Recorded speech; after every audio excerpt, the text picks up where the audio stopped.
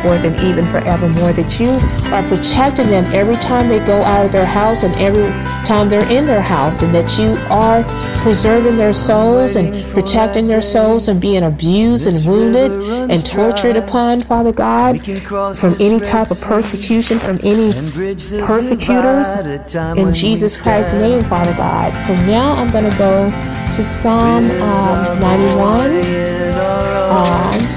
because that's important scripture for me to pray for the TI moms out there. So I'm turning to it, and I'll be to it in a minute. I got to it, so now I'm going to pray Psalm 91 over all TIs, all TI moms rather, today, right now, in a few minutes. As soon as I get situated and hold my page down. Father, I thank you that all TI moms dwelleth in the secret place of the Most High. They shall abide under the shadow of the Almighty, which is you, Heavenly Father. I thank you that all TI moms will save you, Lord, that you are their refuge and their fortress, their God, and you will they trust.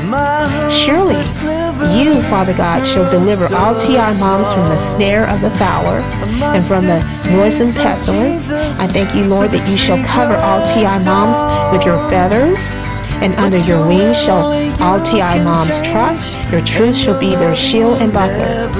I thank you that all TI moms shall not be afraid for the terror by night, nor for the arrow that fly by day, nor for the pestilence that walketh in darkness, nor for the destruction that wasteth at noonday. 1,000 shall fall at the TI's side, and 10,000 at the right hand of the TI moms. I'm going to do that one again. I messed up. 1,000 shall fall at the side of all TI moms, and 10,000 at the right hand of TI moms, but it shall not come nigh any TI moms, Father God. Only with the eyes of TI moms shall they behold and see the reward of the wicked, because the TI moms has made you, Lord, which is their refuge, even the Most High their habitation. There shall no evil befall any TI moms, neither shall any plague come nigh the TI moms' dwelling. For you, Heavenly Father, shall give your angels charge over all TI moms, and to keep all TI moms in your ways, Father God. They shall bear all TI moms up in their hands, lest all TI moms dash their foot against a stone. TI moms shall tread upon the lion and the adder, the young lion and the dragon shall TI moms trample under feet. Because TI moms shall tread upon the lion and the adder, the young lion and the dragon shall all TI moms trample under feet. Because, Father, you have set your love upon all TI moms, therefore will you deliver all TI moms, Father, and you will set all TI moms on high, Father, because you have known their names. You know the names of all TI moms out there, Father God. You know everything about them, Father, because you are an all-knowing God, and you are the one that created all the TI moms out there too, in the TI community. And I thank you, Father, when the TI moms shall call upon you, and you will answer the TI moms, and you will be with the TI moms in trouble, Father God, and you will deliver the TI moms and honor the TI moms. And with long life will you satisfy all TI moms. You will satisfy the TI moms and show the TI moms their salvation. Heavenly Father, I thank you that your word is done in all the TI moms' life according to Psalm 91 verses 1 through 16. And I thank you, Father, that you are a refuge for all the TI moms out there.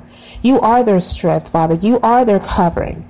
Their covering, their protection, Father God, their protector, Father God, from all evil, danger, and harm.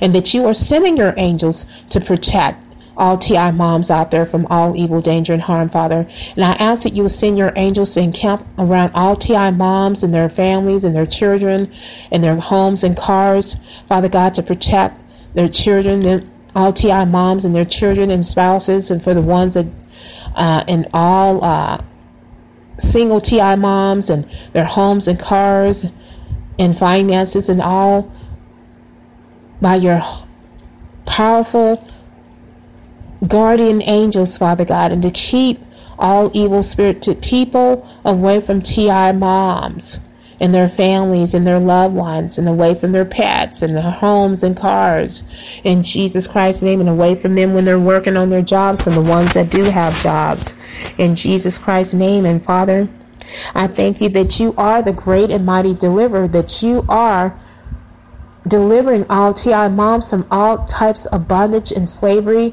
and persecution and abuse and harassment and torture and affliction and witchcraft and defeat and failure and frustration, Father God, and debt and poverty and lack and shortage and homelessness, eviction, and all types of judgment and condemnation and shame and reproach, Father God, and imprisonment, Father God, whether it's spiritual imprisonment or physical imprisonment. And you are delivering them from all types of isolation and abuse and social poverty, Father God, in Jesus Christ's name, because you are the divine deliverer for all TI moms, Father God. And that you are more than able to deliver all TI moms out there and set them on high and give them favor and mercy upon them, Father God. That you are extending mercy and favor and love and kindness to bring deliverance for all TI moms that are being persecuted in any given slavery program all over the world, all over America and Canada, in Jesus Christ's name, Father God, and that you are delivering these moms from despair and hopelessness and depression and oppression and suppression and possession, Father God, in Jesus Christ's name, and from the oppressor and from the fowler, Father God, which is the devil, in Jesus Christ's name as well. And that you are delivering them out of the hands of their persecutors and perpetrators and bullies and handlers and controllers, Father God. And you're delivering them out of the hands of witches and warlocks that's controlling them through any given slavery program, in Jesus Christ's name, Father God. And that you are delivering them from tyrants and tyranny and totalitarians, Father God, in Jesus Christ's name. And domination and control and stuff, Father God, and bondage and captivity and exile, in Jesus Christ's name, Father God.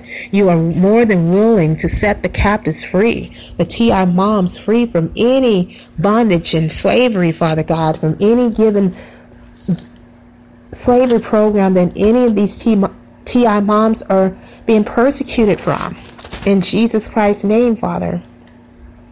So I just thank you, Father God, that your word is done in the lives of all these TI moms, Father God. And I feel led to go to Ezekiel because, Father, I feel like you're leading me to Ezekiel chapter 13. So I'm going to pray this over the TI moms in Ezekiel chapter 13 verses, I'm going to go from 20 to 23. But I encourage all TI moms out there that's interested to read the entire chapter of Ezekiel chapter 13. It's a very interesting chapter, and it's a good chapter. It's based on any type of witchcraft and slavery of any given slavery program back in those days. And the same program in slavery that all you TI moms out there are being persecuted from and being held in slavery. And it's witchcraft connected to all these slavery programs that you guys are going through out there in the TI community. The TI moms that's going through these slavery programs, there's witchcraft connected to it, there's witches connected to it, divinations behind it, sorceries behind it. That's why things are going topsy-turvy in your life, behind the witchcraft, behind the witches praying against you guys. And I had not known that for many years, why stuff was so topsy-turvy in my life.